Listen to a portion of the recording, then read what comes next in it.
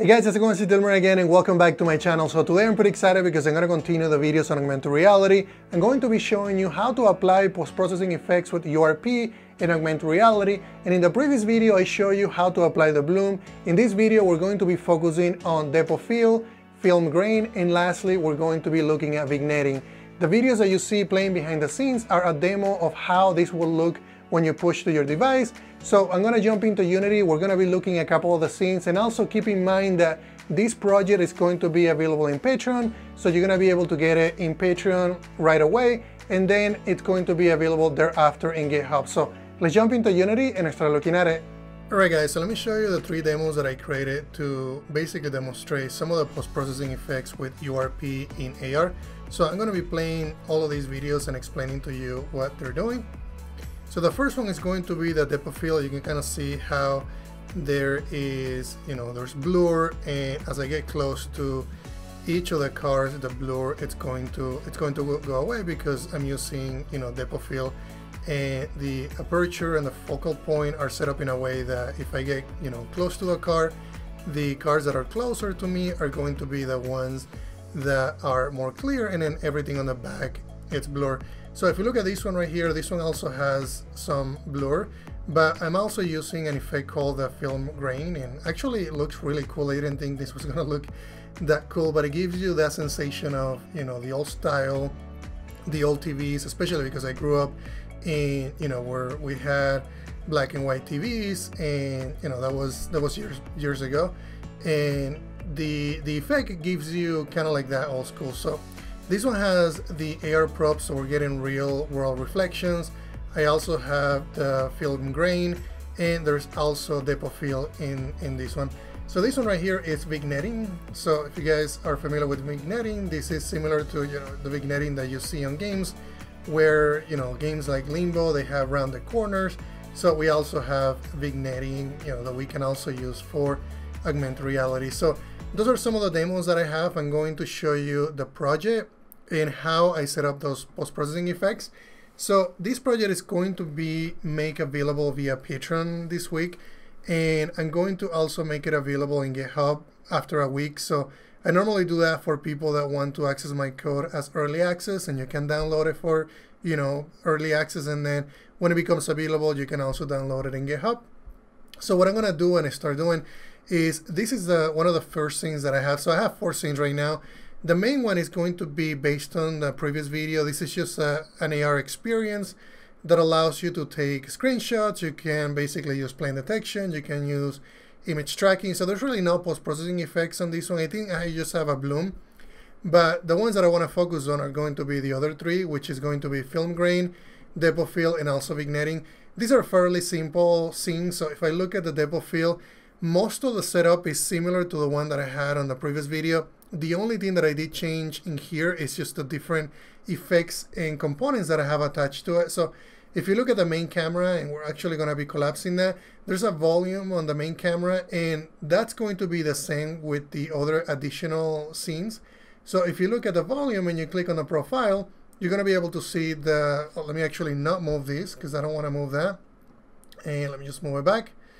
And so if you look at the other profiles, you can see that I have one matching each of the scenes. So this one is AR depth of field, AR film grain, and AR vignetting. So they're going to correlate to the scenes that I'm going to be showing you. So for instance, this one we're looking at depth of field, so we're going to be looking at the AR depth of field. Basically this is a scriptable object. I'm pretty sure that's how Unity implemented it, but it has different properties in here. And if you look at it, all of them have bloom. So if I look at the depth of field, or if I look at the film grain or the AR vignetting, so they all have bloom. And also in this one, in this case that this is vignetting, I also have tone mapping, and I think all of them have tone mapping as well. This one has tone mapping, and all of them have depth of field. So that's when you see, when you saw in the demo that I had depth of field on all of them, that's because I was cloning this different effect.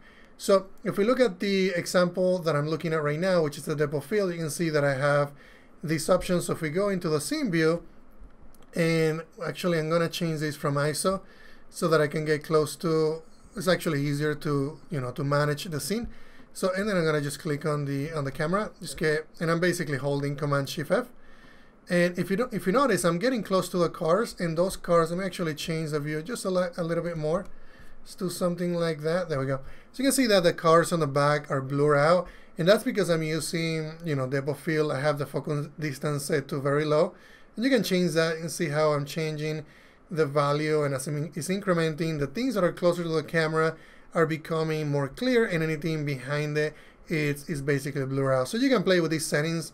I changed the focus distance. I also changed the focal length, so you can also change that and see how the length is changing. And if you guys are camera guys, you probably know more about these than I do. I just know that this creates just kind of like that bokeh effect where everything, behind the scenes is blurred out, and then anything close to it, it's basically clear. And then you also have, a setting for aperture and also blade count, and some of these settings I haven't really touched. So that's what depth of field is. Let's go ahead and jump into the other scene. We're gonna go into scenes. We looked at that one. Let's go ahead and look at the film grain. And I'm not gonna save the changes because I wanna keep the changes as they were. So in this one, you can see that I'm getting some dots in here, and this is that old school look and feel that reminded me when I was a kid, where we didn't have 4K TVs at the time. It was only the really old look. I don't know what the proper term is, but I know that it gave it this look. And I have on this one bloom, tone mapping, depth of field, vignetting, and the one that I'm basically want to emphasize is going to be the film grain. I can also change this if I wanted to not be as strong, so you can see how the dots are going away and then how they're coming back in if I increment this value. I just wanted to exaggerate it so that you guys could see that. I can also change the film, the actual grain size. So they have different options in here, and this is something new to the Unity. I don't remember having these options, so now you can, you have these presets that you can use if you want to have a thing. If you want to have a thing too, I guess that's a little bit less thing. And then you have different medium sizes. You can go from 1 through 6, and also large from 1 and 2. So I decided to go large. I think that works for this demo. And then you can also change the response. And to be honest, I think this is how fast they're moving. So this is controls and noisiness response curve based on the scene luminance. Higher values mean less noise in light areas. Okay, so I really haven't used this, but you can play with it and see what kind of effects that gives you. So the last scene that I want to show you, it's going to be the vignetting. So if we look at the vignetting, this one actually looked really cool. I didn't think it was going to look that cool in AR. So it gave it a really, a more polished, a look and feel. And that just depends on what you want to do in your AR experience. In my case, I think I'm going to use this a little bit more frequently. I think it just gives it, a little more polish. And again, that depends on what you're looking for. This one is pretty simple. You can just change if you want to change the color, you can change the color of the actual vignetting, and you can see how the edges are going to become red or white, or depending on what color you're looking for. I think I just set mine to not have that. Just by default is black. You can also change the center value.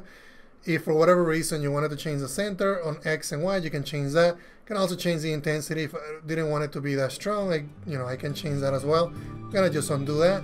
And then, how smooth you want the corners to be, you can also change that value. And then if you want to have rounder corners or not, you can also change that value. So that's basically everything that I wanted to show you today. I am going to be, again, making this available in Patreon. So if you guys have any questions about anything that I just showed you, and make sure that you watch the previous video, because the previous video will show you how this scene works and how the project is set up. So let me know if you guys have additional questions, and thank you again for your time, guys. Alright guys, thank you much for watching this video. If you guys have any questions about anything that I just showed you, please let me know in the comments. Also be sure to check out gamedev.net because they have great resources for game developers, and also find me in patreon.com, where I'm basically posting source code like the one that you saw at the beginning of the video, and also early access to additional videos. Thank you very much, guys.